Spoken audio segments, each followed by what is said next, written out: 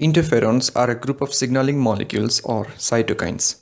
They are produced by the body's cells as a defensive response to viruses. Interferon was named for its ability to interfere with viral proliferation. Three types of interferon, alpha, beta, and gamma, have been recognized. These interferons have been classified into two types. Type 1 includes the alpha and beta forms, and type 2 consists of gamma form. Type 1 interferons can be produced by almost any cell upon stimulation by a virus. Their primary function is to induce viral resistance in cells. Type 2 interferon is secreted only by natural killer cells and T lymphocytes.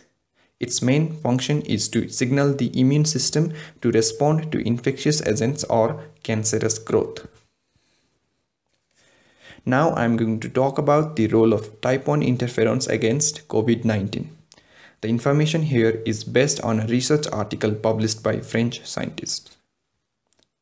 Interferon 1 are among the first cytokines produced during a viral infection.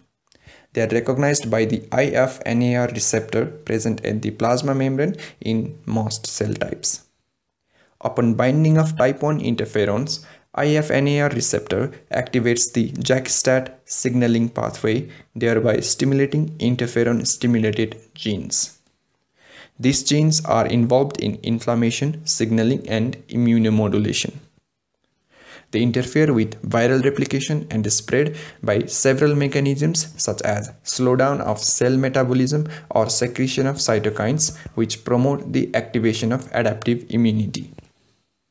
They also prevent viral entry or membrane fusion. Interferon 1 thus plays a major role in antiviral immunity. Interferon 1 treatment has been studied against MERS coronavirus and SARS coronavirus in numerous experiments, both in vitro and in vivo, and in combination with several other drugs, but it failed to significantly improve the disease in humans.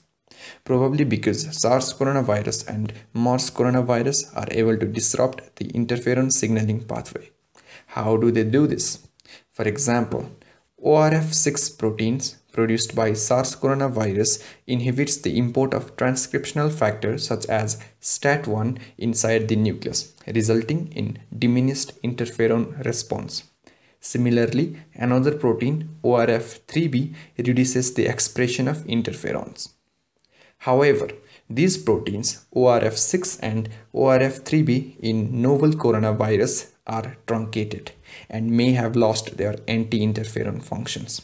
It could explain why SARS coronavirus 2 or the novel coronavirus displays in vitro sensitivity to interferon alpha.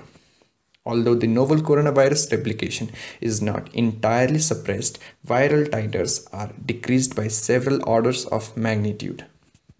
This shows that SARS coronavirus 2 is substantially more sensitive to interferon 1 than MERS coronavirus and SARS coronavirus.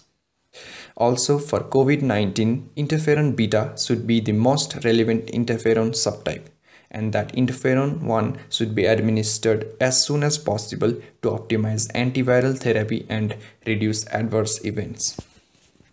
In Chinese guidelines for the treatment of COVID-19, 5 million units of interferon alpha are administered through vapor inhalation twice a day in combination with ribavirin.